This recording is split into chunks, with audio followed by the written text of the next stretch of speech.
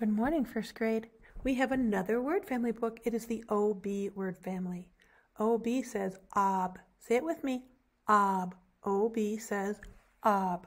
Our book is called Bob, an OB word family book.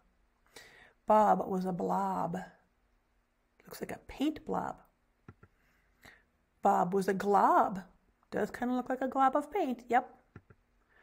Bob was a slob. Ooh, he was a globby blobby slob, huh? This made Bob the blob sob. Sob means to cry. I don't think he wanted to be thought of that way. Do not sob, Bob the blob. Then you will throb. Do you ever get a headache and have your head hurt and throb when you cry too much? But I cannot eat the cob. I am a slob. I think he could do it. What do you think? I think he can do it. Oh, Bob, I will lob you a cob. Then you will not be a slob. Lob means to toss it to you. So we're going to toss it to Bob, and he's be careful, and he's not going to be a slob. Then he doesn't have to sob, and his head won't throb. Did you find all the OB words? Practice reading until you can read it all by yourself.